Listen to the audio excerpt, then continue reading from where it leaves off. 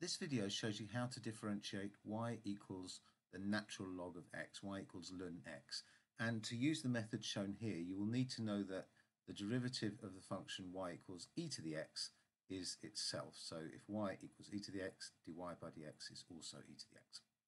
So we'll start with our function y equals ln x, ln being the natural logarithm of x, and then we'll do e to the power of y equals e to the power of ln x. We've done the same thing to the left and right hand side to this equation, so these two things are still equal. Now, since e to the power of and natural logarithm of are inverse functions, taking the natural log of x and then raising e to that power will just give us x, since these are inverse functions. So we end up with x equals e to the power y. Now we've already seen that y equals e to the x differentiates to be dy by dx equals e to the x, and there's nothing special about x and y that means they can't be the other way around.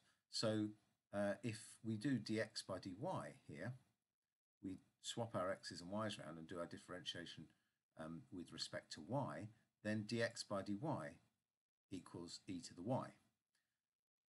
So now let's take that idea and we'll write it the way around this time. Dx by dy equals e to the y, and we're going to take the reciprocal of each of these. So effectively we're going to divide each one of them into 1, so 1 divided by. That gives us on this side dy by dx, and on this side, well, this is e to the y over 1, so it becomes 1 over e to the y, finding the reciprocal. And we know from here that e to the y is x. Therefore, dy by dx equals 1 over x. So that is the derivative of ln x. The derivative of the natural log of x is 1 over x.